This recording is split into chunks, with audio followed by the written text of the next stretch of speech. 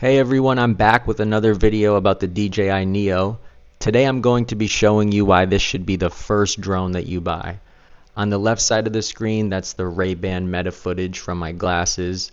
And on the right side of the screen, and now full screen, this is what you should expect to see out of the DJI Neo. All of this is filmed in 4K 30 frames. I haven't done any color grading or any video editing, so if you're a beginner pilot, this is the type of footage that you'll expect to see out of the drone. Off there in the distance, that's the city of Miami proper. I'm currently on Miami Beach on the northern end of South Beach at a park called Pride Park. Today I'm just going to be flying around the DJI Neo and kind of highlighting all the features that you'll expect to see in a manual regular flight.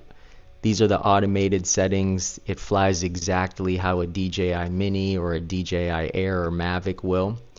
So I'm going to be showcasing pretty much what this drone can do. Now, off there, this is facing east. That's the ocean, the Atlantic Ocean in Miami, and then I'm panning a little bit north. Right there, that big building is the convention center, and now I'm panning down towards the park.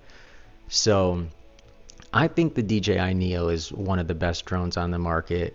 The camera quality isn't great, but it's super cheap and it flies exactly like the other DJI drones. So in my opinion, the reason that it should be the first drone that you buy is because, one, it's so cheap, and if you are, interested in learning how to fly these other bigger drones, whether it's the Air or the Mavic, all the controls are the same. So you don't have to worry about crashing, you don't have to worry about all this stuff. It's so tiny, it's like 130 grams.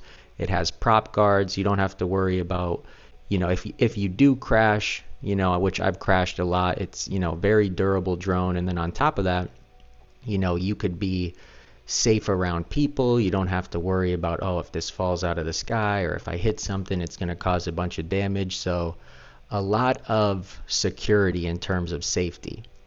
Now, here I am there. As you can see, maybe I'm flying with the DJI RC2, which is the built-in screen controller. I think that that's also the controller you could buy, because if you want to upgrade to a different drone, you're able to just buy a drone and not have to necessarily buy a controller.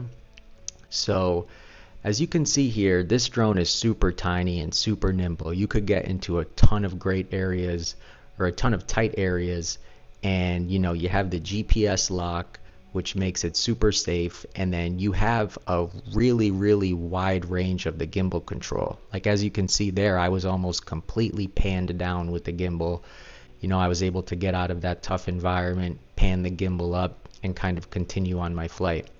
So I'm going to be hitting a ton of small gaps throughout this video, kind of showing you just how you can fly this drone like recreationally, fly this drone as like a professional. So like I said, the reason that this should be your first drone is because it's super easy to fly, it's super tiny, and you could really get used to the controls and kind of push the drone to its limits without really, getting into any issues with safety or problems. So as you can see here, super tiny gap, able to hit that no problem, able to hit that no problem. I'm flying in sport mode. When you're a beginner, one thing you really got to mess around with is like the sensitivity of the controller settings. Being able to pan down and pan up with like a smooth cinematic motion, and then also being able to kind of like know how your drone is going to react in space. So here I am flying around the park. I'm trying to make some of the moves like cinematic. Granted, I am flying in sport mode, so sometimes it will look like a little bit jerky in terms of the camera movement.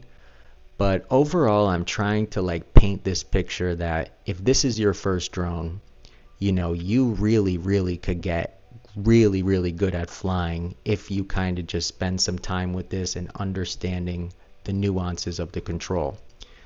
So I'm about 4.5 minutes in. I did kind of put it in some tough situations, but throughout this video, as you'll see, I'm going to challenge it even more. So a lot of this stuff you're really not able to do with any other drone on the market. Maybe the DJI Flip, but it's still kind of a little bit bigger. The DJI Mini I would never put it through a situation like this because it just doesn't have any prop guards. It could get caught in like a branch or a tree or anything that could cause it to crash. The Neo, I'm not really worried about, bumping a tree branch or here or there just because of the prop guards. And then on top of that, it's so small that, you really, the probability of hitting something is much lower. So here I am at a beautiful park called Pride Park. A lot of cool art around here. That's a cool little sculpture. Not too sure what it is, to be honest, but super unique. And then off there in the distance, that's the Botanical Garden on Miami Beach. Super cool spot. And now I am here flying around the park, see if I hit any of these gaps here. I love this park because it's kind of low key. There's not really a ton of people around, and there's a lot of unique opportunities to kind of fly through the trees, hit these little small gaps. So kind of going back to like why this should be your first drone. I mean, I know I've been talking about this a lot, but it's tiny. It's really not that loud. You could connect it right to that DJI RC2 controller. That controller also works with the other DJI drones. So, if you get used to this drone and you say, hey, I want to get the Mini or I want to get the Mavic, you'll be able to upgrade to that no problem. So I kind of just want you to appreciate like the nuance of how I'm flying this drone. I'm doing multiple different movements at the same time. So here, like, I'm flying upwards, I'm panning the drone or the gimbal upwards, and I'm also flying forward. So a lot of the pilots, we call these like dynamic shots. So multiple different movements composed into one. So here I'm flying down, forward, and I'm panning the gimbal up. So the more you kind of like, you increase, like, say, the difficulty, or you increase like the angles, that's where you kind of get the best footage. Here I'm flying in super tight space. Like, you really can't do this with any other drone on the market. Not only is it like a cool picture, but while you're flying, it's also like super fun to kind of like hit these little gaps. You kind of push it to its limits. So here I am flying around the park, just went through the trees. I started to basically just started to record in my glasses here, so you're about to see a pop-up of what I see on my Ray-Ban meta footage. So there I am sitting here. I just am hitting some of these trees, and then I'll tell my Ray-Ban metas, like, hey meta, start recording. So in a few seconds here, you're going to see a pop-up of my glasses. So here I am flying around, lining up a nice shot. On the right hand of the screen, that's the Ray-Ban meta footage. So that's what I'm seeing, like a point of view. That's what I'm seeing out of my glasses. So as you could see there, I have my my left index finger controlling the gimbal, and then I have my two thumbs controlling the drone in space. So you saw it fly over my head there, panning up a little bit. Left stick or left thumb goes up, that goes up in space, and then I have my left thumb also left and right does the yaw, and then the right thumb forward and backward in space, left and right in space. So here I am about to push it to a little limit. Let's see if I go back in the tree, or if I decide to hit a little gap here.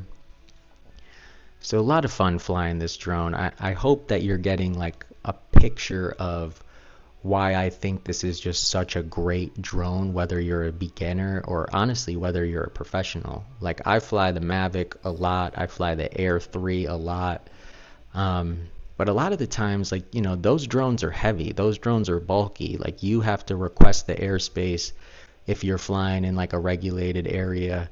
You got to look out, you got to, if that drone hits something, if you hit a tree, or it could cause a lot of damage. So I love the Mavic. I mean, obviously the video quality is better. I love the Air. I like the optical zoom lenses, but if I also just like love to fly too, and I like making content like this. So I mean, I'm reaching for my Neo more times than the other drones, just because, quick launch, quiet, you could hit these cool little gaps, get cool little views. I mean, most people aren't using their video content for like, a high grade, like, real estate production. This video quality is better than, you know, a lot of other stuff. Like you could technically still use this in like YouTubes. You could use this for like B-roll content. Today I'm not really talking about any of the automated features or how you're able to like vlog with stuff, but you know, just flying this drone manually will get you really, really, really good at flying all types of drones. I kind of saw these people playing pickleball up on top of a rooftop. I thought it was cool. I think they're about to notice me like right about now. They got a little camera shy, but there they are. They're ready to go, ready to play a little pickleball. But so here I am kind of up top. I'm panning around. I have the gimbal down. I kind of want to show you, you know, this is how you really need to be able to fly if you want like your drones to look, or your drone footage to like look semi-professional. Because anybody could get a drone, you know, and they could just like, without moving the gimbal, you know, you could fly forward, fly backwards. A lot of the drones, they have automated features, so like, yeah, if you're in a safe environment, technically you could get a cool automated shot. But I've been flying drones for like almost a decade now, and every time I use footage for a video that I create, everything I do is manual, because when you could fly manual and you could fly in like a cinematic view, like you want the shots that you're able to get. You don't really want to use these automated features. And my whole point in this video is that if you have this little drone, you're not afraid of flying it, you're not afraid of crashing it, you're not afraid of like pushing it to the limits. Obviously everything within like safety, you know, in a safety context, but you are able to like really get a great feel for how drones or traditional camera drones move in space. And the biggest thing is like just knowing how to use the gimbal. A lot of people kind of like they fly and they like the gimbal gets like really snappy. Granted, I've been flying for like 12 minutes now. I'm warmed up. This is kind of just a video to kind of like just show you the controls, but realistically, like learning how to use the gimbal and flying cinematically is like, that's how you really, really need to think when you're flying these drones. You need your two thumbs, and then you need your left index finger on that gimbal control to pan up and down. Now FPV drones are a little bit different. That's when I like pinch the controllers, but on these camera drones I fly with my thumbs, as you can see there in the POV on the right with the Ray-Ban Meta. But yeah, just such an awesome flight. I mean, you know, when you're flying in sport mode, this drone lasts about 13 minutes. Here I am finishing up. I hope you guys enjoyed this video, and you know, subscribe to the channel, like, leave a comment, let me know what you think, and hope you guys really enjoyed it. So here I am landed now. Take care, guys.